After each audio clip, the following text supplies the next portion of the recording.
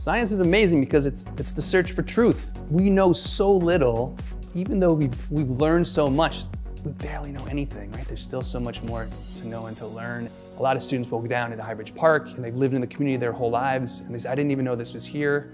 I didn't know this existed. And that just excites me. You know, that's a part of what I think learning outside of the classroom is about.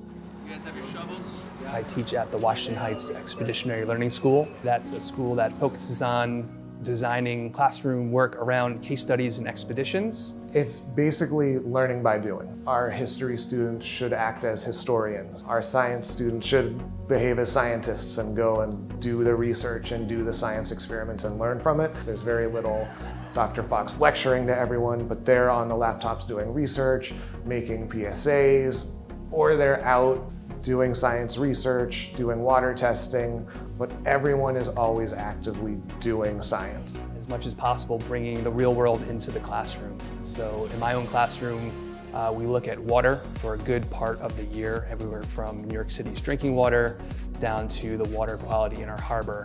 You guys are at this point are experts. I'd say you probably know more than 99% of the people in New York City about their water supply. We try to design our classroom around case studies, field work, getting kids out on the water. We go to the Bronx River, for example, and just like immersing yourselves literally in the water, in the work.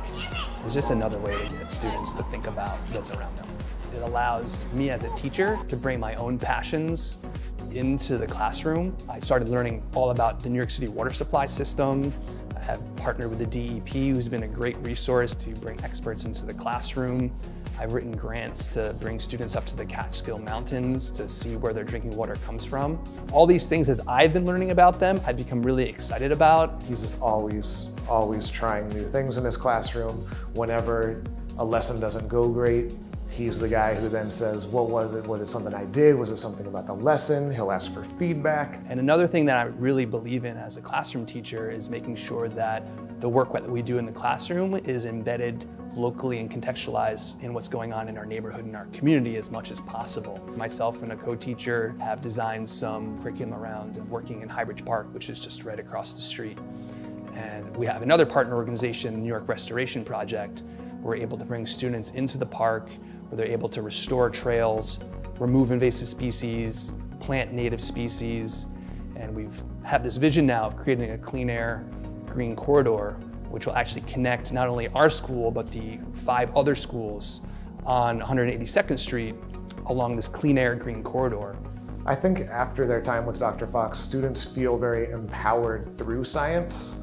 They end up feeling like they can be advocates for their community through the knowledge of science that they have. I think especially in the world that we live in today, where the truth is being challenged for an alternate reality, as a science teacher, I think we're uniquely positioned and indeed required to make sure that students understand how to pursue the truth and have those tools and skills. If you have high expectations and you provide the necessary supports along the way, what students can do will blow you away. It's incredible, like the work products that some students can put together, just the creativity and the imagination, but also being able to display the content that they've learned in the classroom to show what they know has been impressive to watch and then be a part of.